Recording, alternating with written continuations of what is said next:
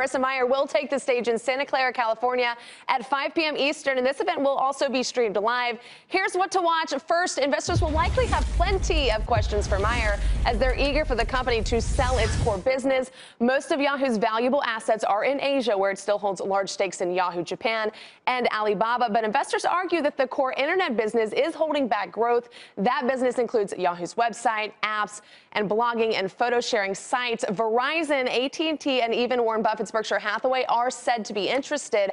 Yahoo is expected to make a decision on bids in the first week of July. Second, the board. Shareholders are expected to approve the revamped slate of directors in April. Mayer called a truce with Starboard Value, resulting in the activist investor adding 4 new members to Yahoo's board.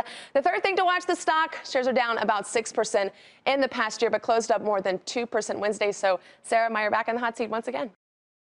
Hey CNBC fans, thanks for checking out our YouTube channel. Here you're going to find videos packed with all of the information that you need to be smarter about your finances. You can subscribe by clicking right here and click on all the videos around me or the I right here to watch the latest from CNBC. Thanks for watching.